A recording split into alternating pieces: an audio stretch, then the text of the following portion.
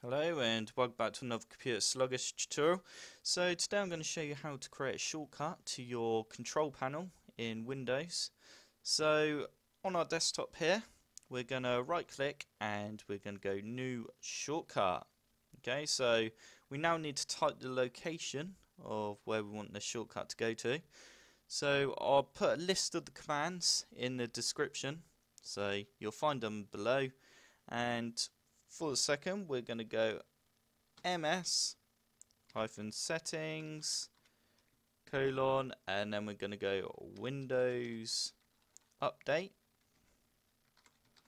and we're going to go next, and we're just going to, for the text, we're going to just put Windows update shortcut. Okay, and we're going to go finish. So now if I double click that shortcut, it should hopefully open up the Windows Update page. Okay, so there you go, in settings now, as you can see, it's opened our Windows Update page. Okay, so now if I close that, and for example if I just show you again, so we're going to go new shortcut, and we're going to go ms-settings,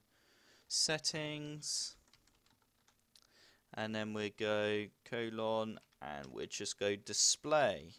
Okay, so now if I go next, and we just go Windows display settings, and we go finish, and now if we double click our shortcut that we just created, as you can see it's opened up the display settings for my computer. Okay, so like I said, there's a massive list below of all the shortcut commands.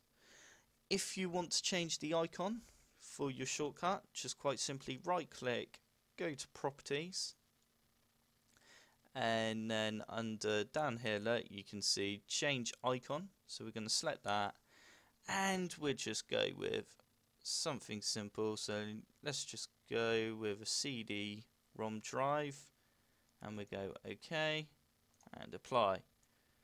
Okay, and as you can see, it's now changed our icon. I hope this tutorial helped. Remember to hit that like button and subscribe for more tutorials.